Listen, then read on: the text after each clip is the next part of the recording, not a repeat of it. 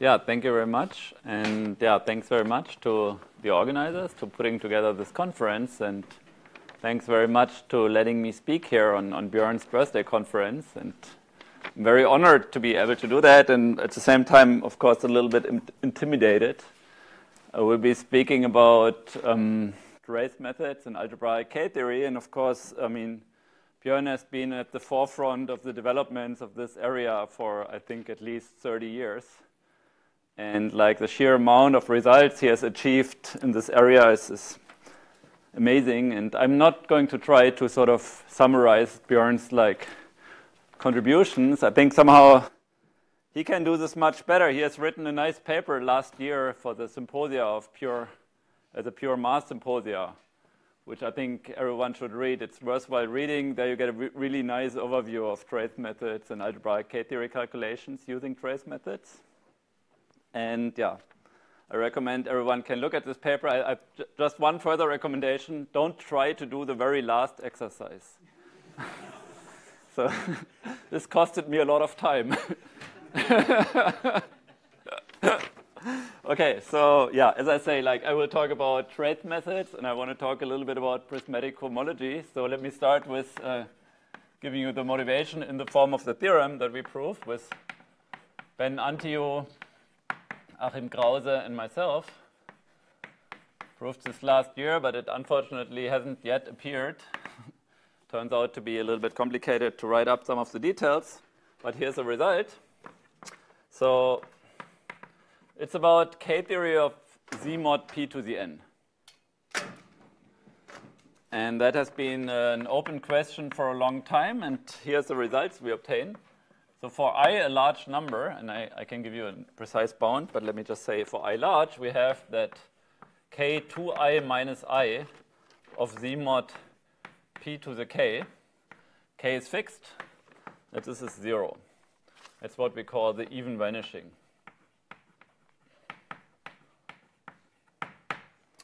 Then the second result is that the order of K2I minus 1 of Z mod P to the K, that can be completely computed.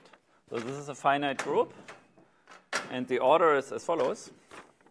It's equal to P to the I minus 1 times P to the I times K minus 1. Okay, that's the order of this group, and this is like in the range where this vanishes. Somehow, I mean, by previous results of Angeldweit, it was known what the quotient of the two orders is. And so somehow, because we know this is 0 now, we can determine what this order is. Okay, that's the first result. And actually, we can do better. Not only can we compute the orders of these groups, but sort of even in the range where I is not large enough, there's an explicit description. So one way to express this result is there's an explicit cochain complex given as follows. I mean, I will call this CPI round brackets Z mod P to the K. And this cochain complex takes the following form. It's given by ZP I to the K minus 1. There's a differential ZP2 IK minus 1. And then there's another differential ZP IK minus 1, and then there's zeros from there on. So this is degree 0, and so in cohomological dimension I go up. And what is the value of this cotangent complex, this cochain complex? It has a property that its cohomology computes the algebraic K groups. So with H0 of this cochain complex is 0, H1 is actually K2I minus 1 of Z mod P to the K with p-adic coefficients. So the p torsion in that finite group. And H2 is K2I minus 2 of Z mod P to the K with p-adic coefficients. Okay, so that is as good as we got in computing K-theory of Z mod P to the K. Right, you can now immediately like read this off from this cochain complex, and this is super explicit. These are huge matrices, And these are explicit. Like they are so explicit, we feed them into a computer and sort of let Sage produce like huge tables for us. So we didn't quite find a closed formula, but I mean, this is in some sense algebra. You have to give a closed formula for kernel and co-kernel, and because the matrices are defined inductively, at this point we don't have a closed formula. But apart from that, I think it's almost as good as a closed formula. Okay, and maybe let me give you a third statement. Also a statement about K-theory of Z mod P to the K. That is a statement about its chromatic behavior. So it is known by a recent result of Bhatt-Morrow-Scholze that the K1 localization of K-theory of Z mod P to the K is 0. And I guess it has been reproven by Land, Meyer, Tamme. And we will give a quantitative version of how 0 the K1 localization is. Namely, what we say is the following. So the element V1, which is an element in K2P minus 2 of Z mod P to the K, now with FP coefficients. So by this I just mean the mod P reduction of the spectrum. And that is nilpotent. This is basically what it means that the K1 localization is 0. Right? In the telescope, the co-limit is 0, but I'm giving you the degree. Of exact degree, and the degree is the P version of K. So, but what is this? P to the K minus 1 over P minus 1. So that's the exact degree of nilpotence, and of course, as usual, at P equals 2, you have to be a bit careful, because then there's no ring structure. This doesn't quite make sense. There's a V1 element, but not a V1 self-map, and so then you have to interpret this on a certain associated graded. But at all other primes, this is the exact bound of nilpotence of that element. Okay, good. So that's a motivation. Are there questions about that? And so the rest of the talk I will spend explaining to you how these methods work that go into like computing such a result. And maybe I should say somehow this CPI of Z mod P to the K, this is this symptomic complex that Tom was alluding to in the last talk. So maybe I should sort of, in order to distinguish it from the Motivic one, have like put up this little syn somewhere. So it's a symptomic complex. It's a symptomic cohomology of Z mod P to the K. So in some sense, in reality, we are computing the symptomic cohomology of Z mod P to the K. Okay, but let me maybe sort of, I mean, maybe not everyone sort of knows what that means and why it is good to compute the symptomic cohomology and how the hell this has to do with algebraic K-theory. Let me maybe give you like a little bit of an overview of that. And yeah, as I say, if there are any questions, please interrupt me at any point. Okay, so how does a proof work? A proof uses trace methods.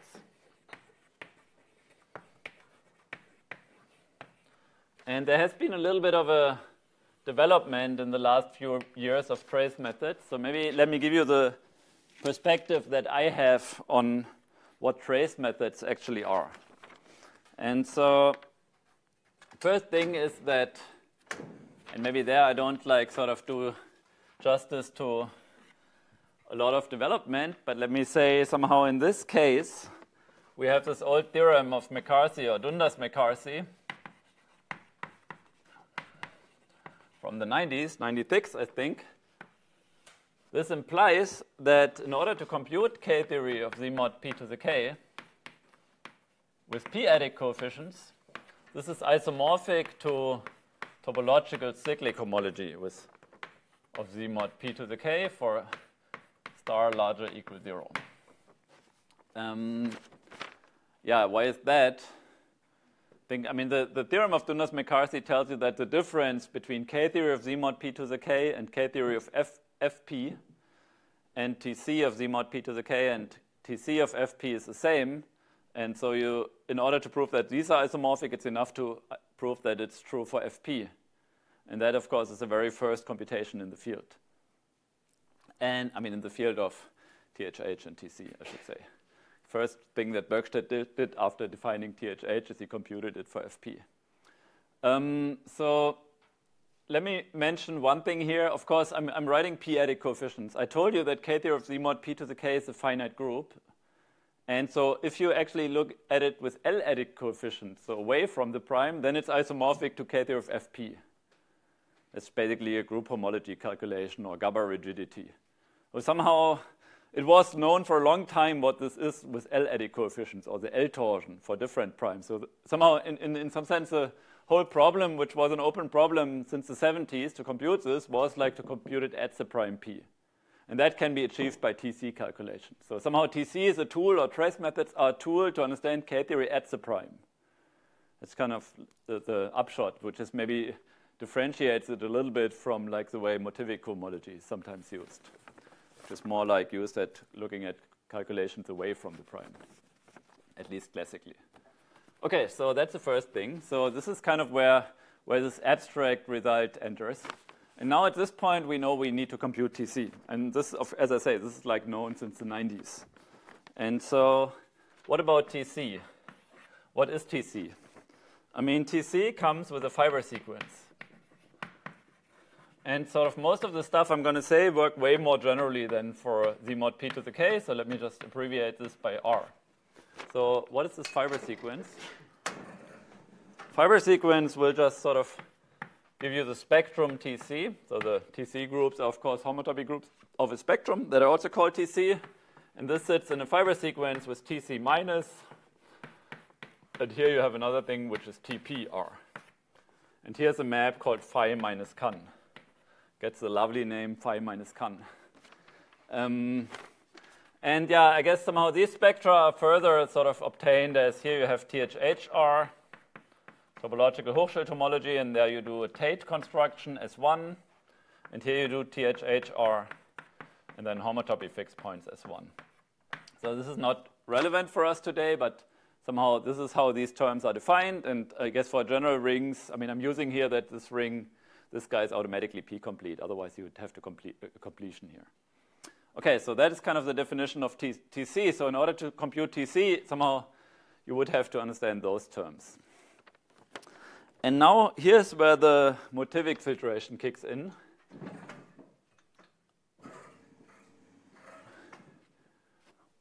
Which gives you a filtration on that whole picture, which is what is actually useful. So the BMS filtration, which is the kind of TC version of the Motivic filtration, which is also the so-called even filtration. I'll say a word on this in a second. What is that? That's this is a filtration on those spectra, by which I mean, you know, all of these guys get filtrations compatible with all these maps, and whose associated graded is the following. So the associated graded of TP, that's prismatic cohomology. I mean, that's a little bit of a fine print. But yeah, let me maybe, the I is associated graded, degree I. This is given by the so-called Nygaard completed prismatic cohomology. And so I ask you to like squint your eyes and ignore this and that. I don't know, I just write it because I feel bad writing wrong things, but maybe we can ignore it. Okay, so that's the associated graded of a filtration on TP. And then the next term here is this guy actually comes with a filtration, so-called Nygaard filtration. And then you have here n larger equal I of this guy. I. And here again I have phi minus can maps. So that's the associated graded of a filtration on this guy.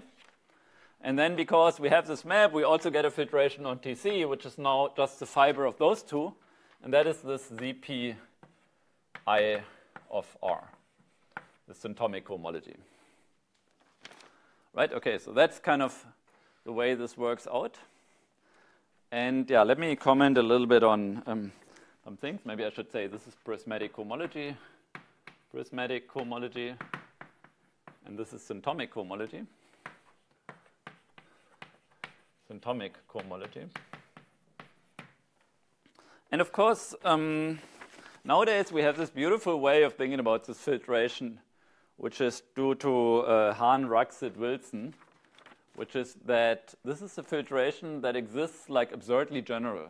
So if R is a commutative ring, then TP-R is an E-infinity ring spectrum, and they have this amazing observation that every E-infinity ring spectrum has this filtration. And how do they do this filtration? They just say, well, if it was even, only concentrated in even degrees, we just do the double-speed Postnikov tower. Right, that's a good filtration. If we're even, we just put every one in a single degree, every homotopy group. And in general, of course, spectra are not even, but I can just map in all possible ways to even filtrations, to even ring spectra and pull back the filtration. It's a right Kahn extension from even ring spectra. That's what they call the even filtration, and every ring spectrum has this even filtration, and shockingly, this is like a useful thing to do. And somehow it turns out that actually in this case, it literally, I guess, and there's some fine print which I'm ignoring, R is an atomic ring, but okay.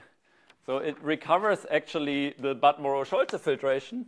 And though from this perspective, you say this is a very general thing we have here and here. And so the theorem of Bhatt-Morrow-Scholze is maybe the identification of the associated graded. But actually, in fact, what they do in their paper, they use this even as a definition. They construct the filtration and define this term as the zeros graded. So in some sense, you could sort of say, well, now that we know the filtration exists super generally, we just make this a definition. And of course, then it's kind of semi-useful. But it's defined.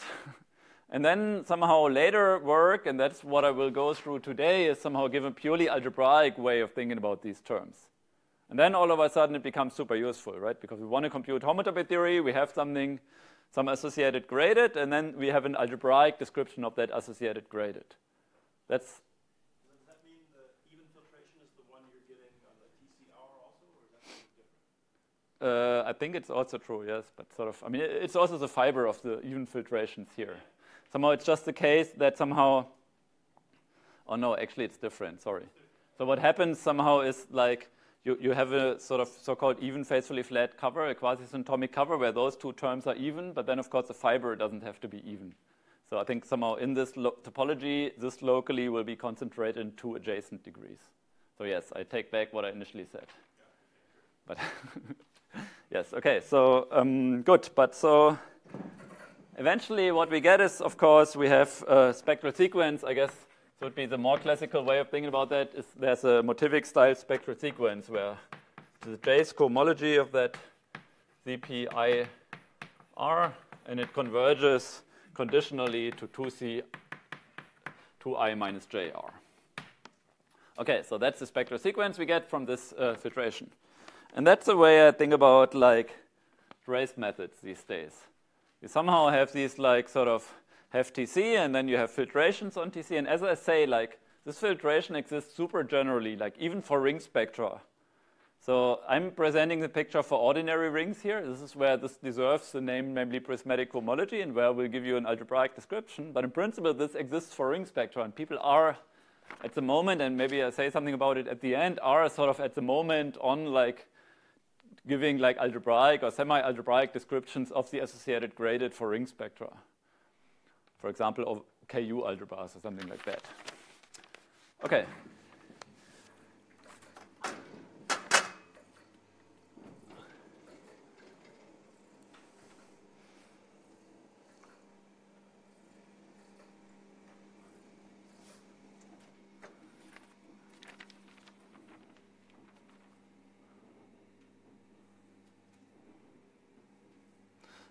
And as I say, so this result is basically an identification of this symptomic cohomology.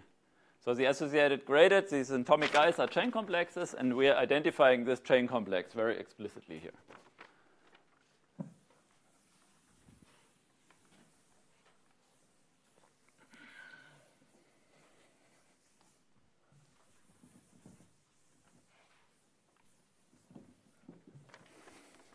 Okay, so what is the actual statement we prove?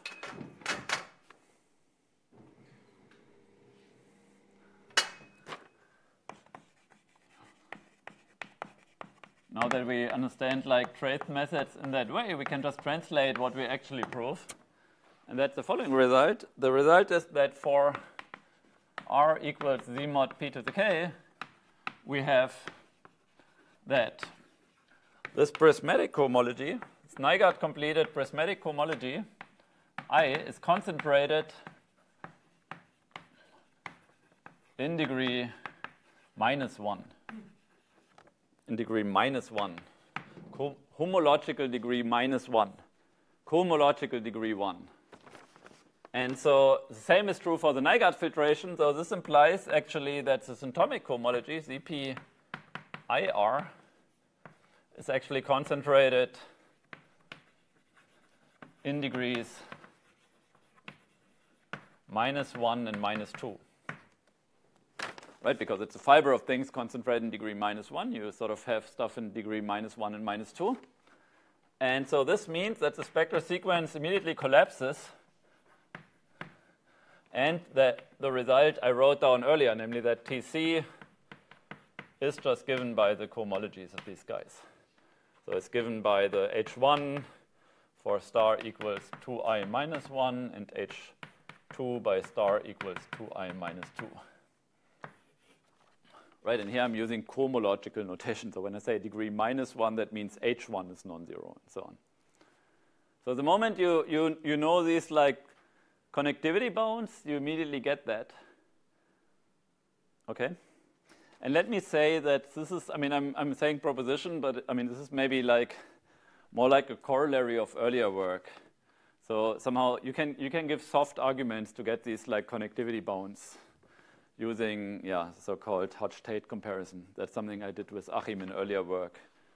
So to see that somehow, if like, you know, if you go through everything that you know, like without having to compute a lot and all the dust has settled, then you actually understand in the end we just have to calculate these complexes and somehow these two cohomology groups of these complexes. No big I in this proposition in the later computation.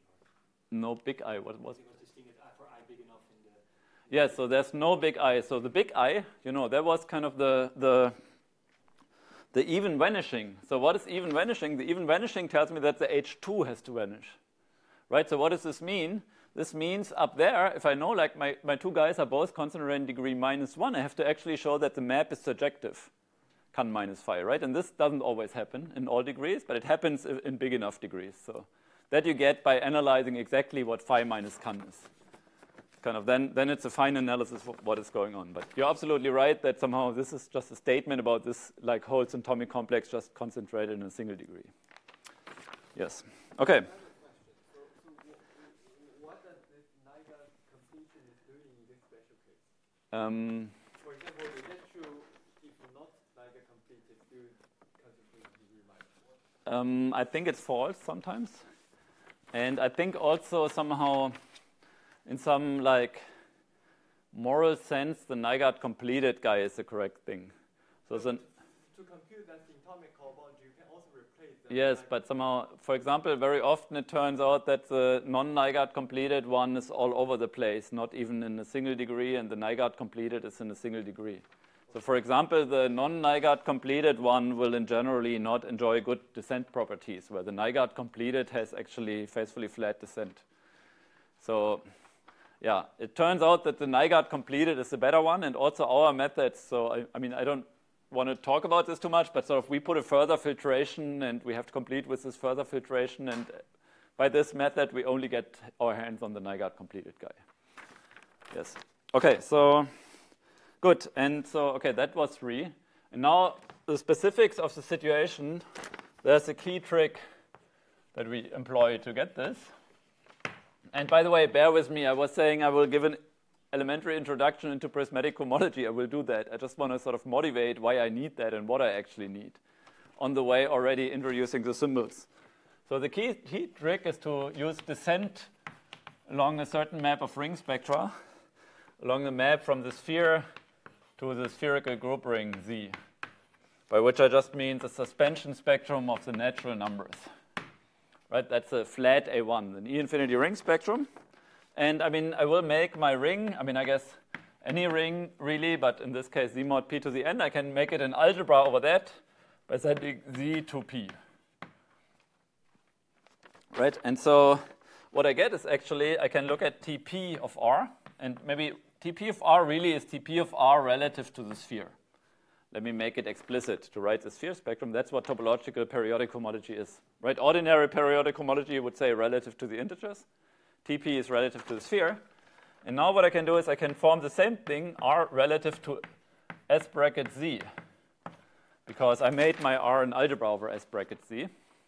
And now I want to do descent. So the next thing I would do is I would look at the Amitsur complex of this map, the descent complex. So the next term would be 2 copies of that tensored over the sphere with itself.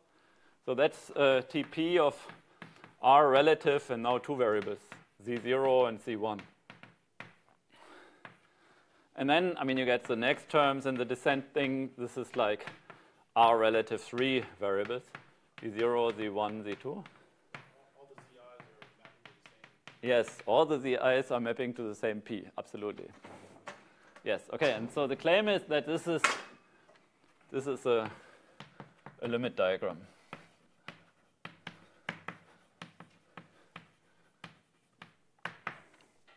Right, so this is the limit of this co-simplicial diagram. That's kind of, it satisfies descent within the base, replacing the sphere by SC and doing descent in that variable.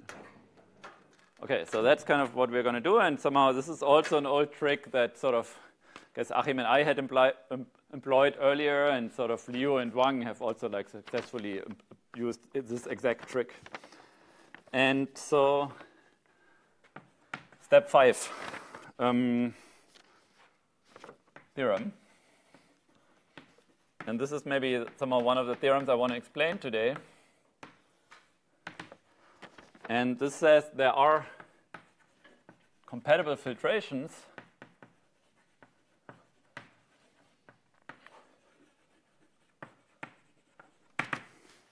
extending, I guess, EMS or even.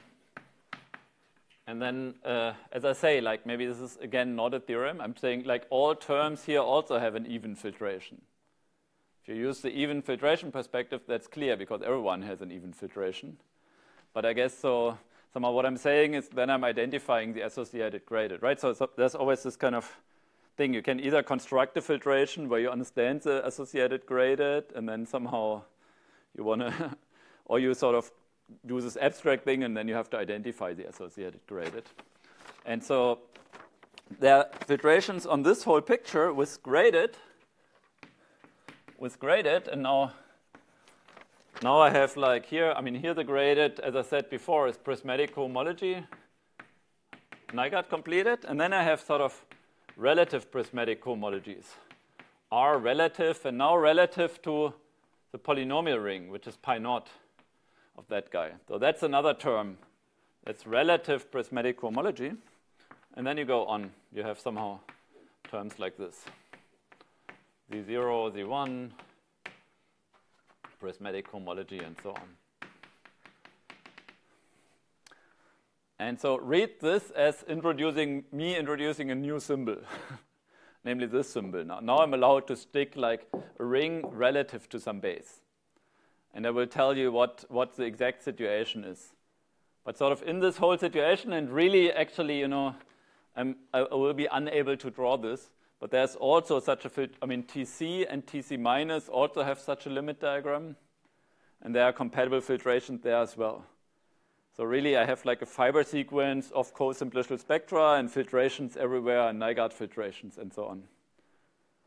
Can everyone think of this situation? Like I'm not going to attempt to draw it, but it's three augmented co-simplicial diagrams under each other, and everyone has a filtration, and the associated graded is like such a thing with like Nygaards and symptomic complexes.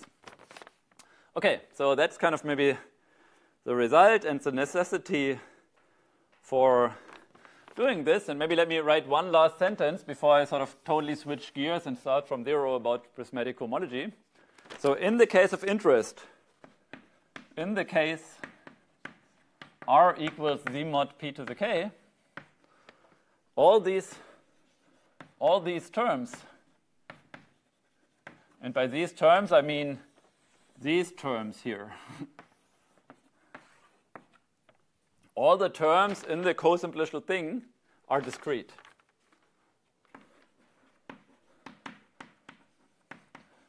And by discrete, I mean chain complex is concentrated in degree 0. And the Hopf algebroid is one-dimensional. So it's a one-dimensional Hopf algebroid. Right, this cosimplicial diagram, which is then a priori just a cosimplicial diagram of actual rings, because everyone is discrete, this is a one-dimensional Hopf algebroid. Right, and we give like very explicit formulas of all these terms. So what does this mean? This means actually we, being one-dimensional means somehow we only, in order to compute its cohomology, we only have to care about the first three terms. Or maybe the first term and the primitives in here. Those terms where the alternating differential goes to 0. Right, because, this is a very concrete statement. This guy just, without knowing the one-dimensionality, after knowing that all of these are discrete, this just means this guy is actually a cochain complex, which is the Dold-Kahn of this cosimplicial thing. And then I'm saying even more, I'm saying this cochain complex has the property that its cohomology in high enough degrees vanishes. And that's somehow the first start of the cochain complex I wrote down earlier. This is just basically choosing bases for these terms. Okay, is this strategy clear, what we're doing here? And then now I want to yes? What is S? It's due to A, N, and S. Oh, sorry. Krause, Nikolaus. I don't know, I messed up Achim, sorry. Sorry, Achim, if you see this. There's an S in his name. No.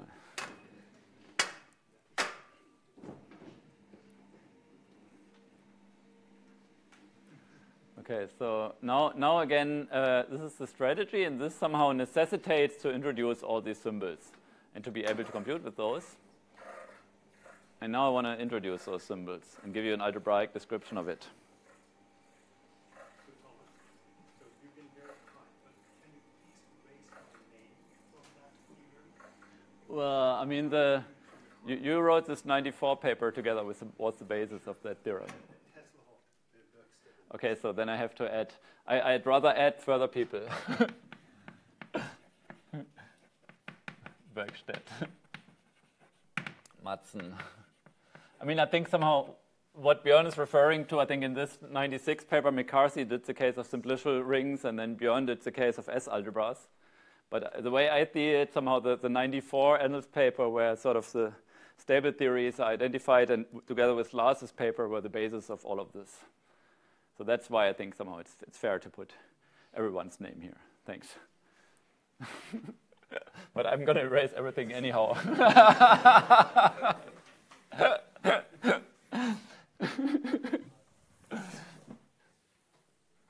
Okay. Good. So prismatic cohomology.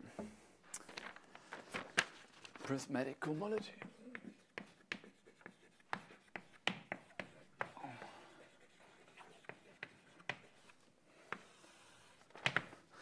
And I'm going to fix a prime P. And so the basis of prismatic cohomology is the notion of a prism, which I want to quickly introduce now. And I guess it's based on the notion of a delta ring, aka theta ring in homotopy theory. But let me call it delta ring. Delta ring is a commutative ring A with a Frobenius lift phi. What is a Frobenius lift? If I go mod P, my ring has a Frobenius homomorphism, sending x to the P. And this is a map, an integral ring homomorphism, which has the property that mod P, it gives a Frobenius.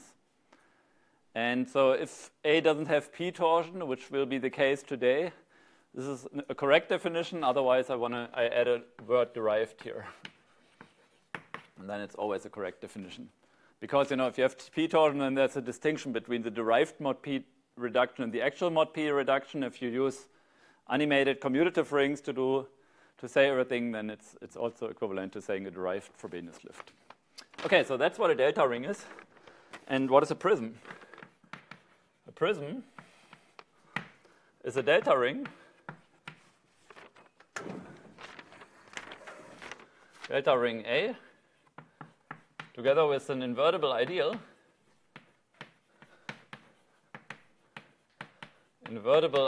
I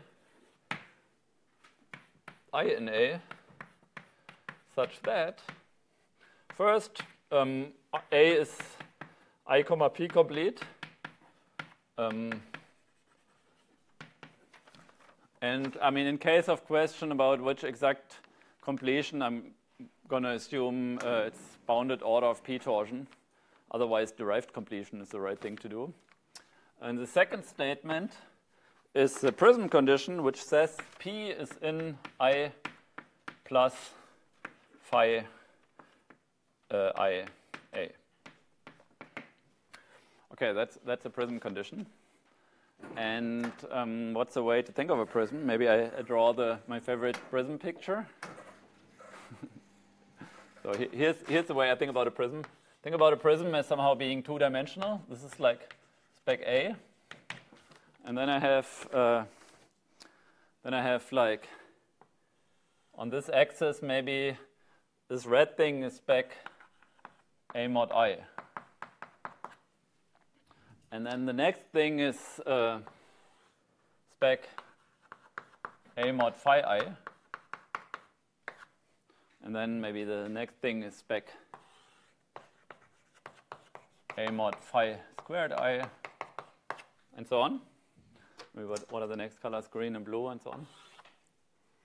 And so what does the prism condition say? The prism conditions say they actually intersect in spec A mod P.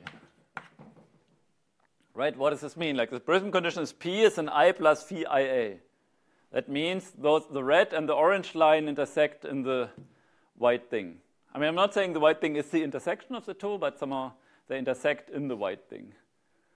And so somehow, informally, I think of a prism as, I mean, somehow, in some sense, a prism A, you want to think of a sort of nil thickening of A mod I. Right? It's like a topological nil thickening because it's I complete. And somehow this like infinitesimal structure that it gives to A mod I, that you can think of as this kind of rainbow picture. It gives you this sort of stratification. I mean, it's not quite a stratification, but that's the way I want to think about it. So somehow the underlying ring, in some sense, of a prism is A mod I. And it's like a nil thickening of this. Like if you think of A mod I as a point, or maybe here it's a line, then it's a nilpotent like inner structure you give to that point or to that small thing. Okay, so, but of course, I mean, this definition still is completely unmotivated. The fact that this makes, I mean, is useful or makes any sense is still like some sort of magic to me. Like, I don't know, yeah. I mean, I know how they came up with it, but somehow that it works so well is like really surprising. Okay, good. Are there questions about prisms? Yes. So let me give you examples. I guess I'll give you two. So here's the easiest possible prism. It's just where you do the p-adic numbers. That becomes a delta ring by phi equals the identity, right? Because I guess mod p, this is x to the p by whatever, Fermat's little theorem or something. And then the ideal in this case is just p. And that actually means, I mean, the prism condition is trivially satisfied because p is already contained in p. So that's a so-called crystalline prism. And that's because prismatic cohomology with respect to this prism is isomorphic to crystalline cohomology. That's why it's called the crystalline prism. And the second example is just the one we will employ. It's ZP, the power series ring in Z. Frobenius will just be sending Z to the P. Again, this is obviously a Frobenius lift because mod P is just, I guess, the Frobenius, sending Z to the P. And then the prism structure here is actually Z minus P. And there it's already not completely trivial to modify, to verify that this is actually a prism. So for those of you who know all this, or like are bored or don't know, you can just try to prove that this is a prism. The prism condition is satisfied. Okay, so this is called the Broyk-Hissing prism. So these are the two prisms we will care about today. And you can be more general, like everything I said today actually works more general for complete DVRs, rings of integers. And so there you would somehow put an Eisenstein polynomial here. If you know the way that sort of complete DVRs arise, then somehow you know you can get all of them when you sort of replace this by the Witt vectors and this by Eisenstein polynomials.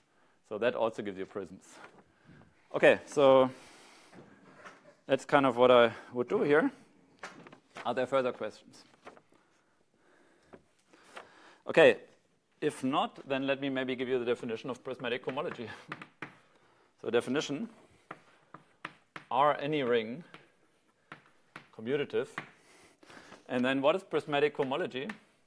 And this is absolute prismatic cohomology, prism R. This is just the inverse limit over all ways of mapping from R to B mod J, B, where this is like B comma J is a prism. And this limit, of course, here I consider B to be an object in the derived category of the integers. And then I carry out this limit. This is a homotopy limit in this derived category. Right? It can sort of get negative homotopy groups. This is like a complex. And so why is that? So how do you think of this? I personally think of this as some sort of algebraic version of Čech cohomology. Right? Imagine we had like a topological space. We want to define its singular cohomology. How can we do this? What we can do is we can look at the category of all contractible open sets in our space. And to every contractible open set, I will just assign the integers. Constant functor which assigns the integers to every contractible open set. And now I take the limit over all possible ways of mapping contractible open sets in my space. And then this limit will produce for you like Čech cohomology. And so here somehow I think of B mod J's like as sort of contractible open sets, like points or something, thickened up points, but they're thickened up, they have some inner structure. The B is an inner structure on B mod J. And so it's kind of a Čech cohomology, except I'm shooting at my thing with more interesting points than I would sort of in topology. Okay, so that's the way I think about this is prismatic cohomology. And this I think I should say is due to Bhatt-Scholze. And this specific variant, absolute prismatic cohomology, has been studied by Bhatt-Lurie quite a bit.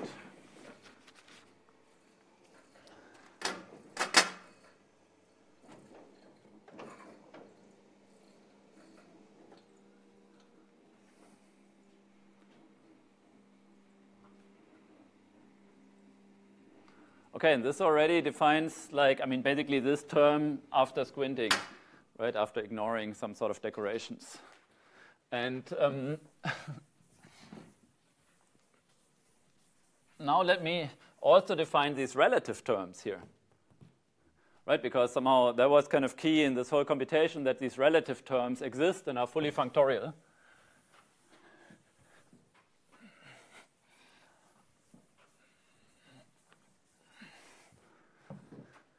And that's relative prismatic cohomology.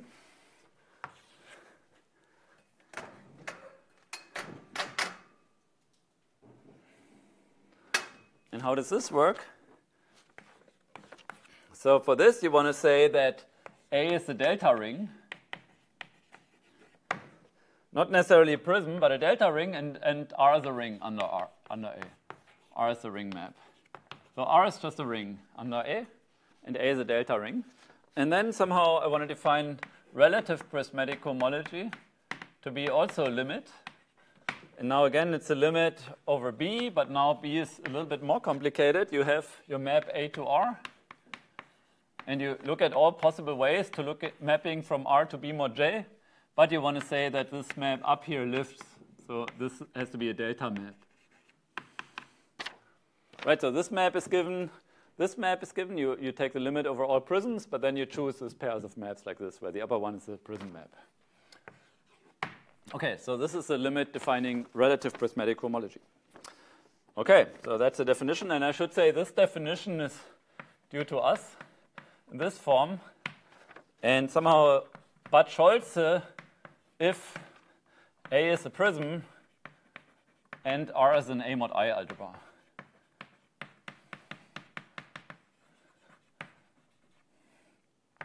And I mean, in some sense, we just observed that you never needed that A was a prism. You can just write it for a delta ring. And of course, maybe this is a little bit of a stupid observation, but sort of the thing behind the scenes is that this is a useful definition, which I try to justify now. Okay, but somehow it's very important. Somehow this shows actually in particular that prismatic cohomology, even in the Bhatt-Scholze setting, where this is a prism, is like fully functorial even in maps, I mean, that don't respect the prism structure. Even if you just put yourself in the Bhatt-Scholze setting, then this is like showing you it has more functoriality than they initially exhibited in their initial paper. And that's very important for us because in this Amitsur complex I wrote down where I worked first relative 1 variable and then relative 2, these are not maps of prisms, if you think it's true. I'm not going to make it explicit now, but the maps you get in this complex, all terms can be exhibited as relative prismatic cohomology in the classical setting, but the maps not. And so it's not so clear how to describe this as a totalization diagram. That's kind of what necessitated this generalization of prismatic cohomology. Okay, questions? Good, so let me give you a bunch of facts. Maybe in ascending order of complexity. So this, yes? Because right now we're taking the homotopy in D of Z, but do we need an algebra structure on it, or does that not play a role? I mean, the forgetful functor from algebras to D of Z preserves limits. So you could just say, yeah, and maybe here I could say this actually canonically lives in D of A. But there's way more structure on it, and somehow all the structure is kind of algebraic that is preserved by these limits. Yes. Okay, so good. So that's this thing. The first easy observation is that, of course, if I do prism R, the absolute one is just equivalent to prism R relative the integers. Right, so in some sense, this like relative prismatic cohomology generalizes Bhatt-Scholze as well as the absolute side, just because you have this guy. And in prisms, you can't do that because you can't put a prism structure here so that every algebra is an algebra over the quotient. Right, so this is a more general thing.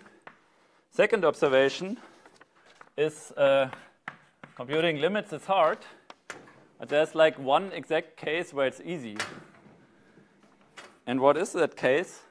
If the indexing category has a initial object. So let's say if this side, right, if this category over which we take the limit has an initial object, like in particular B comma J, a prism, then of course, I mean, the prismatic cohomology of R relative A, this is just given by this initial object B. Right, this is just when, yeah, the one case where you can compute limits. Okay, and I mean, this sounds like a little bit of an academic thing to say or like an edge case, but it's not really an edge case because this actually happens a lot. So this is like observation 3, and maybe this is like something me telling you. This happens a lot. And I mean, there's a precise statement about a basis in the quasi-symptomic cohomology, but let me rather give you an example. E.g., for example, if we want to calculate z mod p to the k relative to, say, a single variable, and then here again, this variable goes to p. Right? This is a delta ring where z goes to z to the p. So this term is now well defined. And so in this case, it turns out actually that this happens. This has an initial object, this side. And not only does it have an initial object, there's an explicit formula. That's the so-called prismatic envelope. What is the explicit formula? It will look like this. I mean, I just throw the formula at you. Take this guy, and then you delta ring adjoin an element z to the k over z minus p. And then you complete. That's the formula. And here somehow this means delta ring adjoin, right? This is a delta ring. And then in the world of delta ring, I adjoin a new generator, which gets this lovely fractional name. And that's indicating that in delta rings, if I multiply this guy with z minus p, I get z to the k. So it just turn out, I mean, you do this operation in delta rings. And this is somewhat complicated of a process, but it's explicit, right? We exactly know how the free delta ring looks like. It's a push out in delta rings. And that's kind of all the other terms in my co-simplistic diagram get similar formulas. you know, you can choose an additive basis of the thing somehow. This is super explicit. You know, like explicit is not always good, but it's explicit. So, okay, so that's kind of what happens here. And yeah, somehow this is, I mean, you just get at these like formulas by contemplating what it would mean to have an initial object in that site, actually.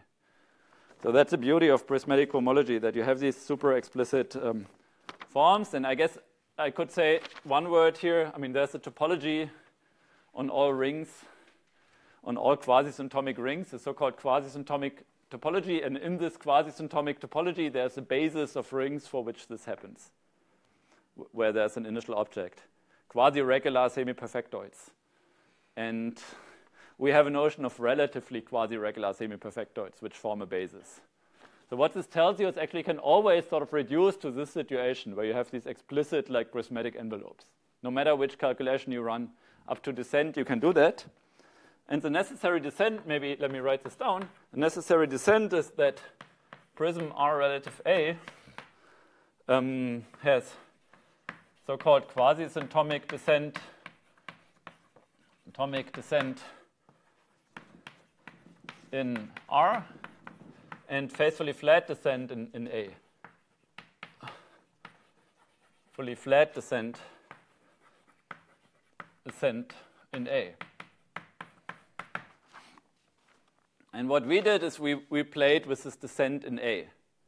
We wanted to compute this term, and we computed by computing this term and then the term modulo 2 variables and so on and so forth. So that's kind of like this kind of us wanting to do that necessitated developing this whole theory of relative prismatic cohomology. Or, you know, I don't know if it's actually necessitated it, but felt like the right thing to do. Okay, good. And last fact, I did slightly lie to you. You also said that if you restrict the prisms, that it is faithfully flat descent does not hold. I mean, if you restrict to prisms, then, I mean, you mean like maps of prisms?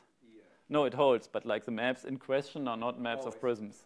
You know, somehow, if you do like the polynomial ring in 2 variables, then you have to make a choice, like in which variable you put the prism structure. You want to put a Breuer-Kissam prism structure, Z minus P, and then you have to make a choice which of the 2 variables.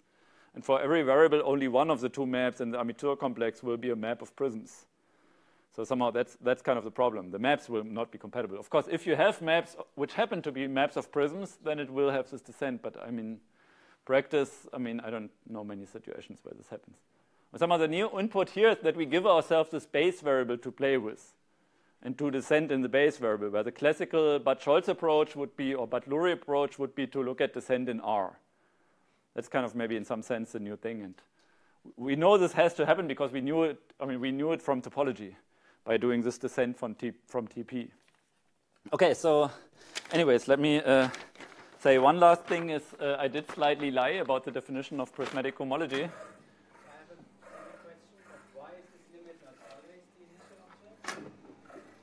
Because the limit is carried out in dz, and it lands in non-connective things. I mean, in which category would it have to be the initial thing? Take the limit in algebra. Yes, so what you can do is you can look at derived delta rings, where derived delta rings are delta rings which are allowed to have negative homotopy groups, like cosimplicial delta rings, but also animated. And then it's true that it's the initial object if A is a prism, in general not. I mean, yeah, there's some stacky nature to the initial object called the W card or sigma by Grinfeld, and yeah, it's just not true, I guess, what I'm saying. It is true in some situations if you interpret it correctly, though. Okay, let me now for the third time say that I lied to you. I lied to you in the sense that the definition I gave to you is not always the correct definition. It is the correct definition in nice cases, in all cases that come up, and otherwise you left Carnot-extend from polynomial rings. So this is like, yeah. What I'm talking about here is like derived prismatic cohomology, and only for quasi-symptomic rings does it agree with the definition I gave you. Okay, last thing is now, how do we connect back to topology? Because we started off with a descent in topology, and then we like went on this algebra route. And now I want to get back to topology, and I will only do the easy version now, or one version. There's more to be said, but I mean, setting is here. I want to let SA be a Moore spectrum, an E-infinity Moore spectrum, commutative Moore spectrum. What is a Moore spectrum? It's a spectrum which is connective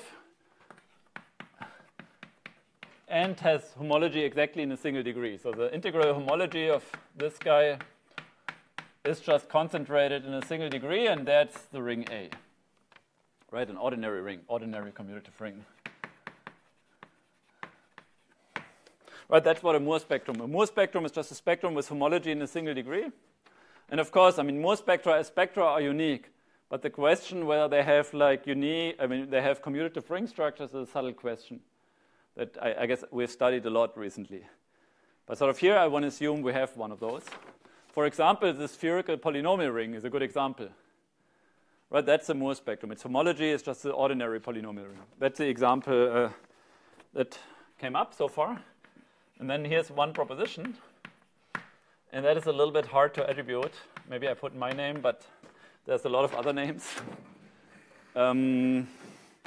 First of all, if you are in the situation, and maybe actually for simplicity, let me assume that SA is P-complete. And say it's P-complete. Then, I mean, the first statement is then actually... So in this case, is that unique somehow? What? I mean, SA. I mean, if you fix A, I mean, do you have any different SA that gives you the same? This is a very hard question. A priori, if you want to compare with the previous picture, somehow you descend with respect to base, and somehow if you want. I mean, let me maybe write down. Let me write down the comparison, and then you can ask again, and we can sort of discuss it because it's easier. I think you know what I'm getting at, but like maybe not everyone. So I'm sort of maybe let me write it down, and then we discuss this again. Okay. So A inherits the structure of a delta ring. Of a delta ring.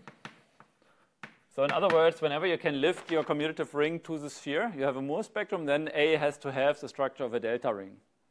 There's a bunch of ways of seeing that. One is using the Tate-valued Frobenius and a version of the Siegel conjecture. Another perspective would be to use K1 local homotopy theory. Because, I mean, you can just check out that the KU homology in degree 0 is still A of SA, and the KU homology always has like that, the theta P structure. There's a bunch of ways of seeing that, but somehow, in some sense, it's kind of a necessary condition for A to lift to the sphere would be to have a delta ring structure. And the second thing is SA is a cyclotomic base. Atomic base, i.e. relative TP, TC, etc. makes sense. Right, in general, if you have some ring spectrum, you can form relative to THH, relative to that E-infinity ring, but I mean, it doesn't inherit a cyclotomic structure. So here, this has the necessary structure to make this all well-defined. And then somehow the theorem, which maybe is the last thing I want to write down, theorem is that, I mean, for every R, for every A algebra R, there are filtrations on this prismatic, I mean, TC, R relative SA, mapping to TC minus, R relative SA, mapping to TP, R relative SA, with associated graded, this newly defined prismatic homology relative to delta rings. So here you have prism R relative A, and then, I mean, there's a Frobenius twist and a Nygaard completion and a Breuil-Kissin twist. Okay, and then you have Nygaard larger equal I, prism R1 brackets I, and then here you have like the symptomic homology. So what I'm basically saying here is we can define relative symptomic homology relative to a delta ring. So far, it was only defined relative either to a prism or relative to the p-adix. And I'm saying not only can we define it, this is what I said before, but it has the property that it connects to the topological theory. Okay, and so again, like you can sort of say, okay, the filtration is the even filtration in fact, but then, I mean, this identifies the associated gradient of the even filtration in that case. And so maybe as a last corollary, maybe a corollary of the proof, let me write down that if R is A mod I, then you get from this a sort of thing that I call ultimate Bergstedt periodicity. This is like, you can compute R relative to SA. So basically the situation is we have a prism and we have a lift of the delta ring to the sphere. That's what I call a spherical prism. So for such a spherical prism, we can compute this, and this is actually given by I mod n to I mod n plus 1 in degree 2n and 0 else. Okay, so this is like what I call ultimate Bergstedt periodicity, and I do so because this generalizes all known forms of Bergstedt periodicity. I mean, there were a couple forms that people have proven. I mean, notably Bergstedt's original form, for in which case you would take A to be ZP, and I mean the crystalline prism. And this admits the sphere to a lift to the sphere, namely the sphere itself. And then you get this. Okay, so that's all I wanted to say. Let me finish by saying one little story, if I may, namely how I got to know Bjørn. And that was, I mean, somehow I sat down the other day and tried to remember this, and it turns out this was like way back in the day, like 2011 in Hamburg. Birgit and Andy Baker had organized a conference called Structured Ring Spectra, and a lot of people were actually here. I think a lot of people in the audience, I think Magdalena was there, for example, Steffen was there, Birgit, Bjørn. A lot of people were actually there, and somehow it was a beautiful conference, and sort of, at the time I just finished my PhD in mathematical physics. I had like very little clue about homotopy theory, but I sort of thought it was such a nice conference. The community is so nice, and I got to know Bjørn. Somehow I was talking with Tony Elmdorf at the time, and then Bjørn and I started chatting, and I was super amazed by like how friendly Bjørn was and how he was willing with me as a young student who had no clue about homotopy theory. We were talking about group completion of dendroidal sets and like started to learn algebraic K-theory, and somehow was a little bit unsure at the time what I wanted to do, but after this conference, and I think I never told this, but somehow after this conference I know for sure that I wanted to go into homotopy theory. It's such a nice area and so nice people. Thanks, Bjørn.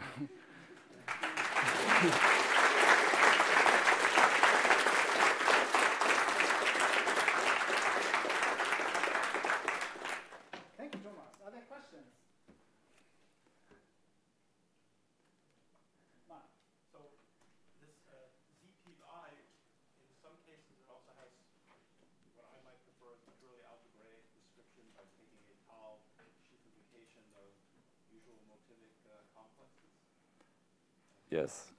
I don't think motivic complexes exist in this generality. No, but you mean in the absolute case? Yes, I think so. But there is some notion of sort of more relative cohomology. I'm just wondering if that might give a relative version. But okay. Yeah, I don't.